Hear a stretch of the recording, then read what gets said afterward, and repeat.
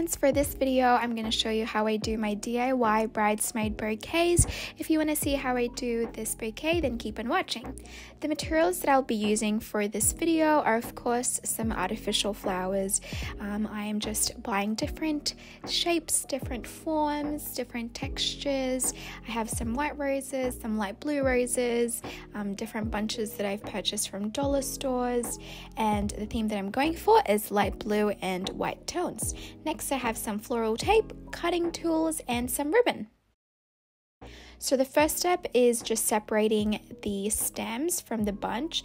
The flower bunch that I've purchased is kind of glued together, so I am just using a cutting tool to cut off each stem individually because it just makes it so much easier to arrange your bouquets a little bit later. So I'm doing this for every single flower that I'll be using in the arrangements.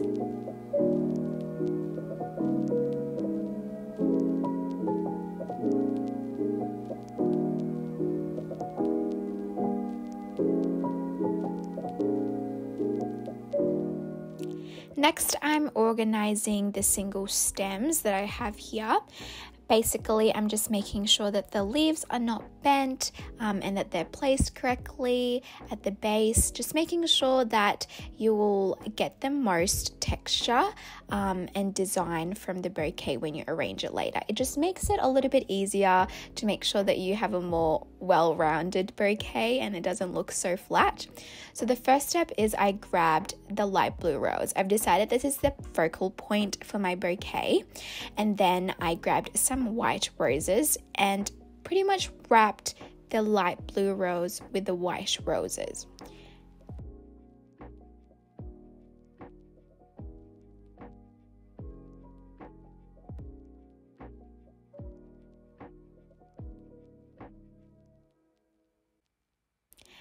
After that, I grabbed another light blue rose and placed that next to the white rose. That way there is an alternating effect that's going on.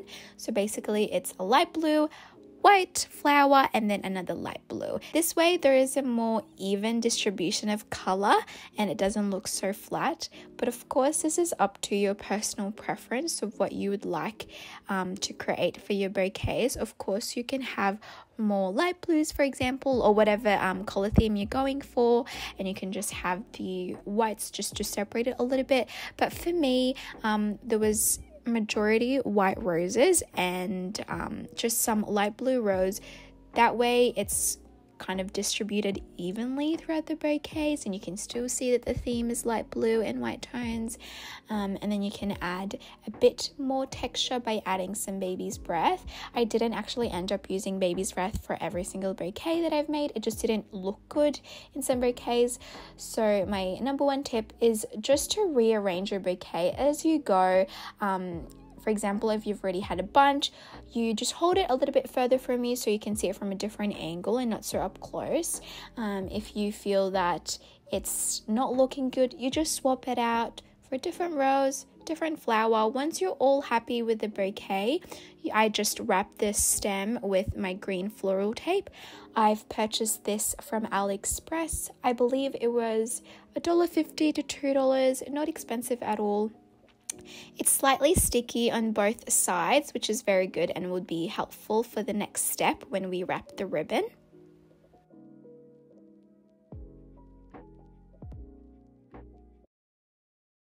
Next, I just cut off the remaining stem with the same cutting tool that I used earlier.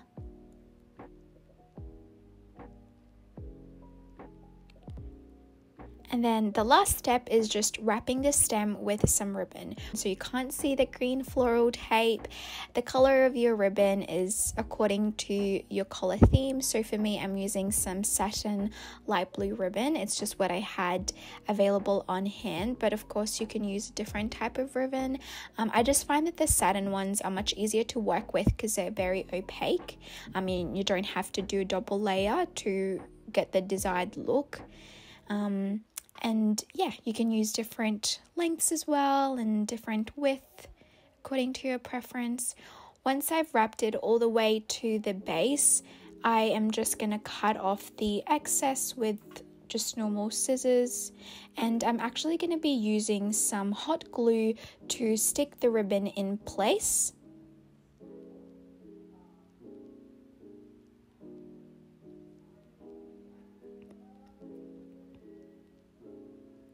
And then I've also decided just to add a ribbon at the base, just to add another touch.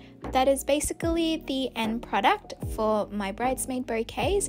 As you can see, I've chosen to make it a little bit smaller than the typical bridesmaid bouquets that I see all the time on Pinterest, but this is just according to my personal preference. You can make the bunch a little bit bigger. So these are the bridesmaid bouquets that I ended up making for my bridal party. One bouquet ended up costing less than $20 each. The quotes that I got are about $50 at the very least, up to $100 per bridesmaid bouquet, so you're saving tons of money by DIYing it yourself. If you want to see more DIY or wedding DIY videos from me, please let me know down below. Thank you so much for watching this video. I will see you in my next one. Bye!